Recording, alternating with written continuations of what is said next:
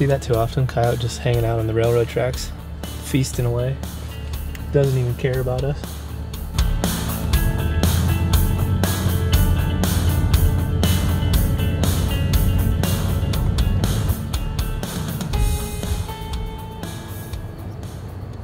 It's so funny, dude. These bucks will just like do the funniest posturing. They're always like right off on the outskirts of all the does, just watching them start like raking some sagebrush, or see another buck coming in, they'll go run it off. So we've only made it about 5 minutes down the road, and I think we've already seen 35 pronghorn. Probably gonna be a lot of that today. Just trying to find one. I don't know. The pronghorn are hard to score. If you've never hunted pronghorn, they are a challenge to score. If you're into the score game, pronghorn with a lot of mass around their like bases, big cutters. I just want to find like a cool one that maybe is unique characteristically.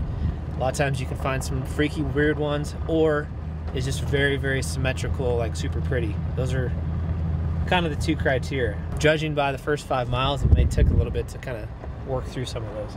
This is a special area of Wyoming. It is considered the Red Desert area. It holds a lot of pronghorn, but it's also one of the largest migration corridors in the entire United States. The Wyoming Migration Initiative is a group out of Laramie, I believe. They've done a ton of research, but a lot of mule deer, for example, winter down in the Red Desert, and they actually live upwards of Jackson Hole area. Doe, I believe it's number 255, I'll double check this, is the single longest recorded mule deer to migrate in the United States. This doe, she went all the way to Island Park, Idaho. They've done a lot of awesome research using game cameras, using GPS collars to track the progress of these animals. Just a little quick tidbit about where we're at, but we're gonna be driving around looking for pronghorn, and come along and join us. Should be a fun hunt. That's all I have for now.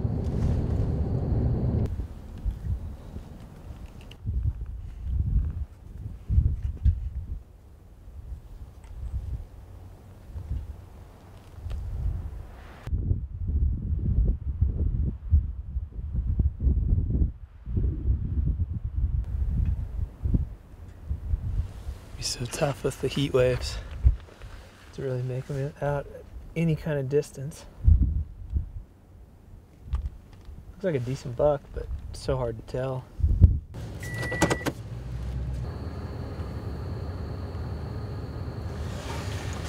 "325 yards. This antelope are not real spooky.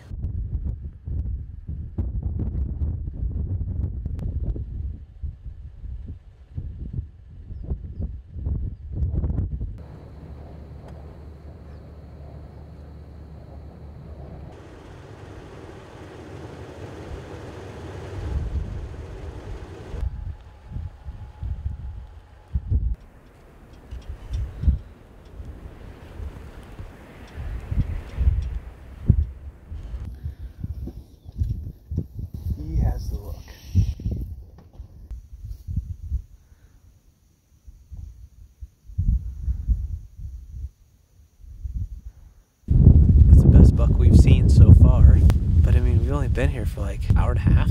Seems like premature to even think about shooting something so soon. He's pretty tall. He's got decent mass. Like he's close to what we're looking for, I'd say.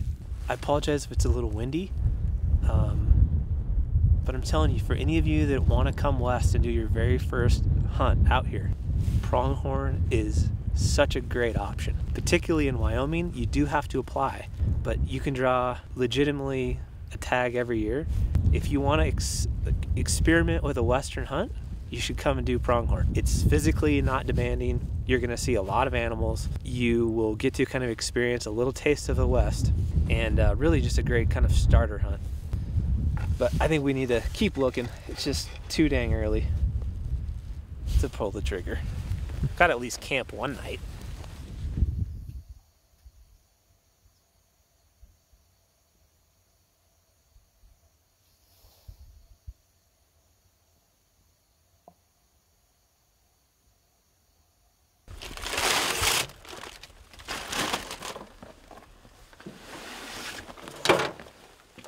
Welcome to antelope camp. We are pulled off on the side of a road. Looks pretty barren, but it's gonna work for tonight. We're just gonna throw out the canvas cutters and just go very minimalistic. I would say that would be qualified as a very good first day in the antelope woods. Not really the woods, but the desert. I would say over 50 bucks. The two towards the end of the night, definitely like the most interesting to us. But man, we got to keep looking. We're going to just keep on grinding away. It's an easy tag to get. There's a lot of antelope all over the state. If you need a resource to learn more about it, you should definitely check out GoHunt. All you have to do is enter in Hush when you sign up for a membership to their insider platform. That's what's going to tell you like unit by unit specific information, state information. It's going to give you the tools you would need to like figure out, okay, based on where I live or where I want to visit in Wyoming, what antelope units are available for 0 points if you have nothing, to maybe you have a couple points, but you want to try to figure out what tags you can draw. The other huge tool that we use is OnX. So kind of a blend of GoHunt and OnX maps are the two main things we use to figure out where we're going to go hunting.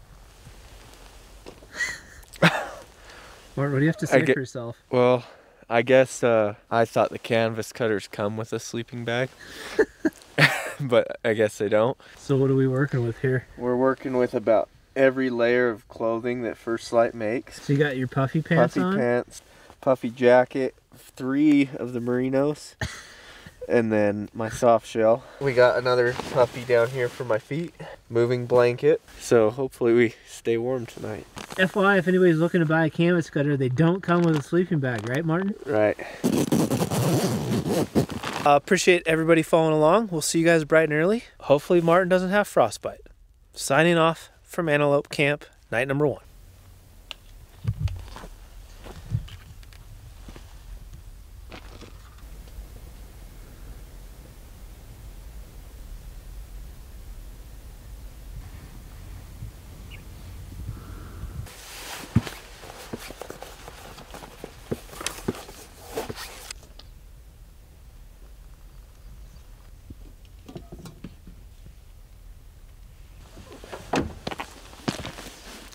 I'm alive. It was cold, but I stayed pretty warm upper body. My toes got froze though. I had 2 pairs of socks on. Decided to get the little buddy heater and try to thaw them out at around 5:30 this morning.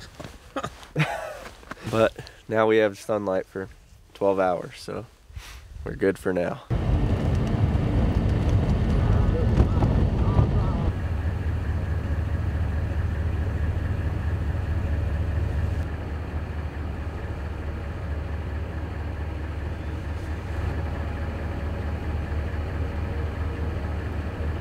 We've only made it about, I don't know, a quarter mile from camp, and we've already seen like 7 or 8 bucks. So I'd say the morning is off to a great start. We're gonna do a lot of driving, lots of looking around, and hopefully find the one today, the one that's just like stands out above the rest.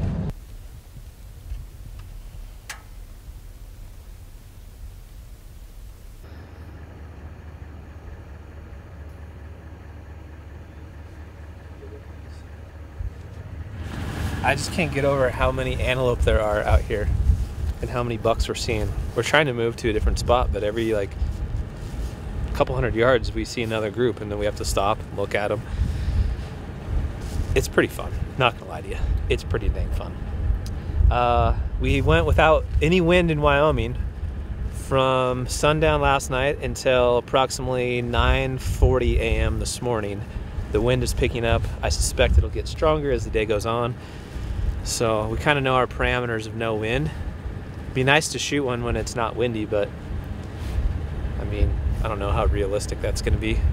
So we're gonna move to a different area, go a little further south, check out some new country down there. A lot of this stuff up here is heavy oil, gas, checkerboard type country. And we made a phone call, got some permission to hunt some of the stuff that is. So that's the plan right now.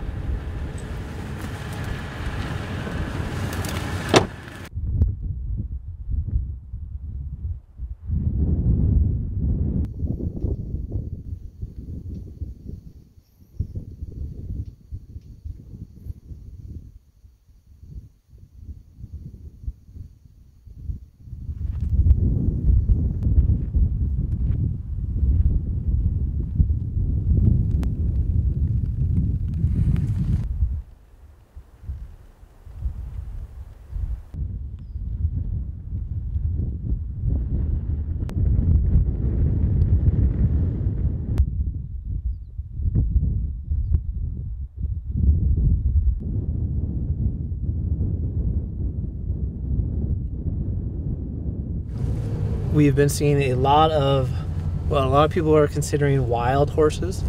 Some people consider them feral horses. They are pretty prevalent though out here in the west. Parts of Oregon, Nevada has a big problem, Utah, Wyoming. These horses are out here in big numbers. We saw earlier today, gosh, a group of probably like 35.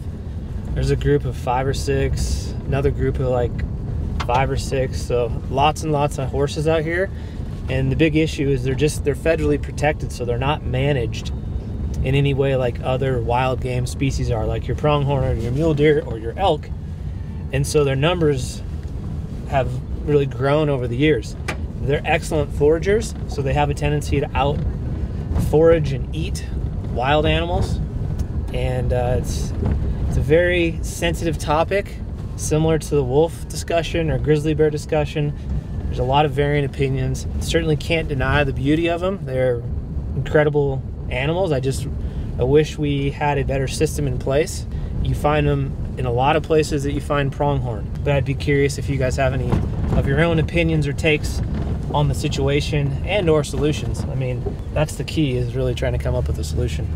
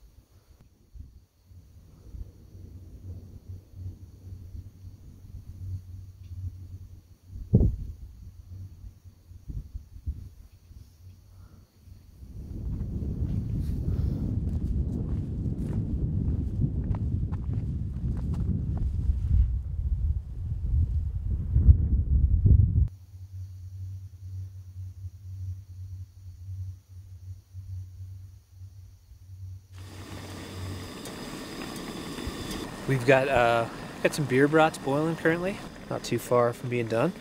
Martin has put a lift kit on the canvas cutter tonight. Let me walk you through what he did real quick.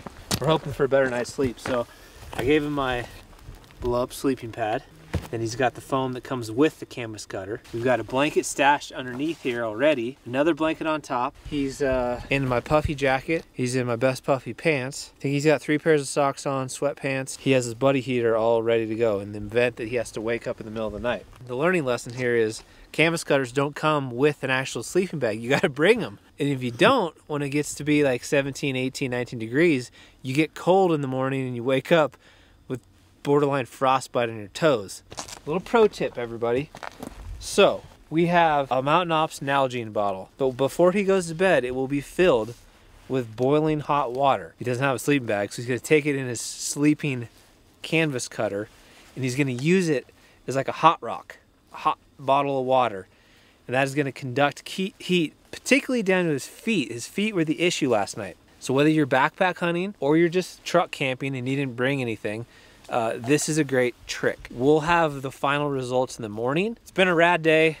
We have seen, gosh, I can't even tell you how many antelope. The numbers are incredible. We just haven't found the one. And after talking to Mark, the biologist, he really reiterated the fact that you should be patient. You got to look over a lot of them. But there's some dandies down in this red desert district. This is a premium tag that took a long time to draw once again. It's just a cool type of terrain, so we're taking it all in. Lots of time behind the old vortex. We'll see you guys in the morning, hopefully with some pronghorn running around right here, or like they were this morning, just right here.